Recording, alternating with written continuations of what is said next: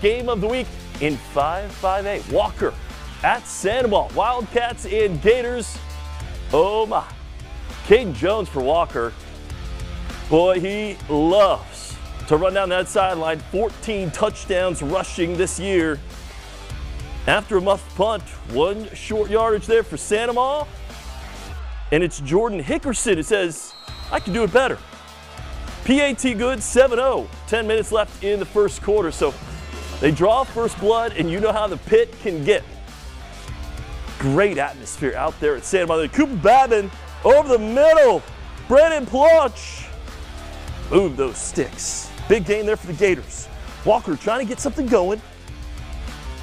And how about a candidate for hit of the night? Take him down. I love good defense. Beautiful black on black uniforms out there for Sandoval. Walker countering with the white on whites and Chad Mahaffey's crew. Get on that scoreboard. 7-3 their second quarter. Gators set to respond though. Babin, he can do it with the wheels now.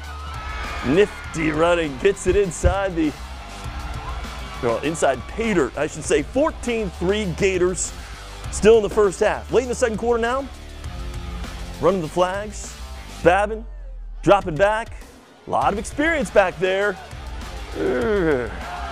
Coach is going to tell him to throw that one away next time. And Walker, the fans, they're in business. 14-3 at the half. This is the opening kickoff. Oh boy. You know it can get hairy when we're showing the opening kickoff of the second half. And how about this? Jacob Mackey for Walker. Going all the way, now 21-18, and we got ourselves a Football Friday Game of the Week shootout. 3rd and 3 for Sandoval. Kyrie Williams, 12-yard touchdown. PAT good, 27-18. Don't always count on the PAT being good. But Babin up top and gets it to go.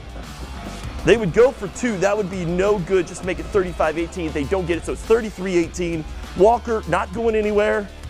38 seconds left. They get the rushing touchdown, but that's going to be your final. 33-26. So we're going to check in with our very own Chesa Boucher and hopefully a happy head coach there, David Oliver, here in just a little bit.